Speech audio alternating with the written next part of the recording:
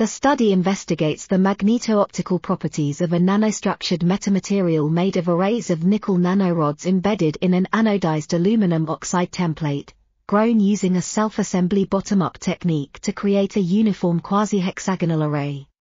The tunability of the magneto-optic response is explored by varying dimensions such as diameter, length, interrod spacing and overall thickness of the template.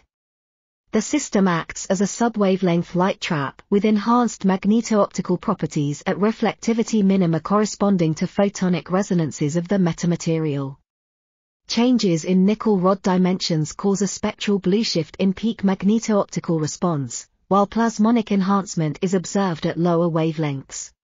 Potential applications include high-density magneto-optical data storage, ultra-fast magnetoplasmonic switching and optical components for telecommunications.